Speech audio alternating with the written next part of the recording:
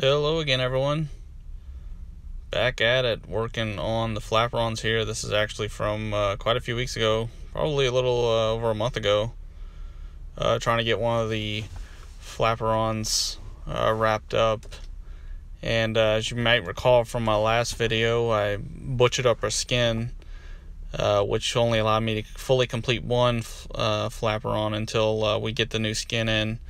Which has been on order and in the delivery process for about 3 weeks now, due to all of the weather situation here in North Texas. It's been slow just getting anything in, so it's supposed to be delivered, either today or tomorrow, but we'll see, and then we can get it wrapped up. But on another note, did move these upstairs once they get wrapped up, and start working on one of the wings, getting all of the ribs put on, which you'll see here in a bit.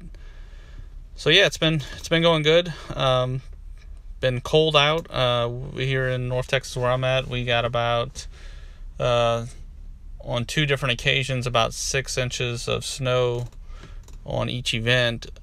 So a little bit, somewhere around 12 foot of snow overall, with record low temps. So I think the lowest we got was -2, and was really worried about freezing pipes and things like that. We only had one pipe freeze up here, which actually didn't bust. So I spent quite a few hours in the attic with a heat gun, just trying to clear the blockage out.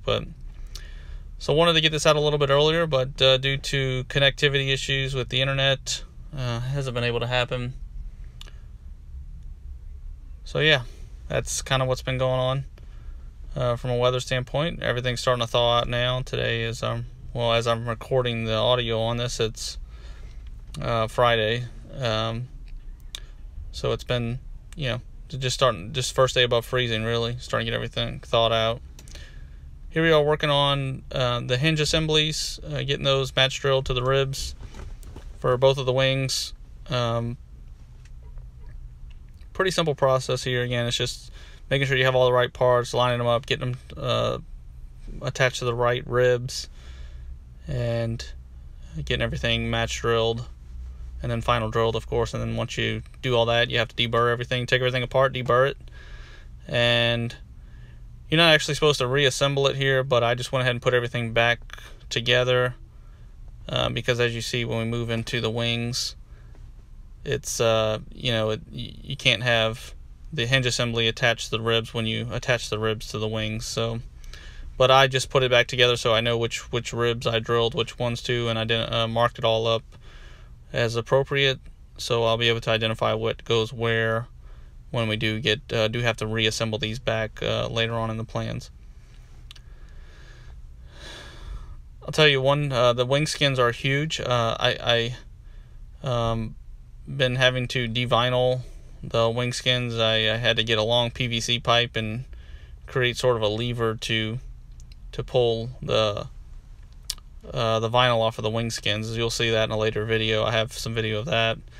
One item I note is I did lose quite a bit of video. I'm not sure what happened, either with the phone or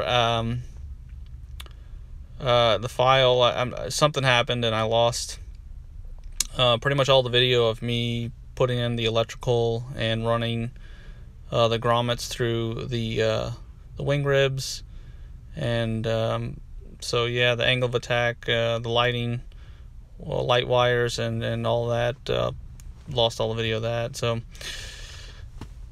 here we are, attaching the rear main ribs to the left wing spar.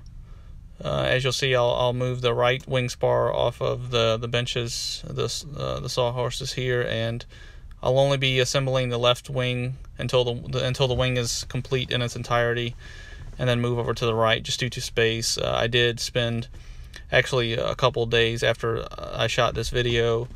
I went and pulled everything out of the garage and completely did a mass clean out and reorganize of the garage just to make space. And I tell you, with that, I have one wing, the left wing just about finished at this point, and as I'm recording this, and it takes up nearly half of my garage. So definitely needed to do that. I had to move the tail cone over to the other side of the garage and made sure I had, at least one half of the garage clear to do this work. So, because you have to walk around these wings a lot, there's space you need to, again, pull the vinyl off of all of your wing skins. Not that it can't be done in another location, but and here we are, or here I am, just as you can see, I moved the tail cone. The tail cone's no longer next to the water heaters back there. It's been moved over to the other side, and we have everything kind of cleaned out on this side. And now we're putting on the front ribs, the leading edge ribs. So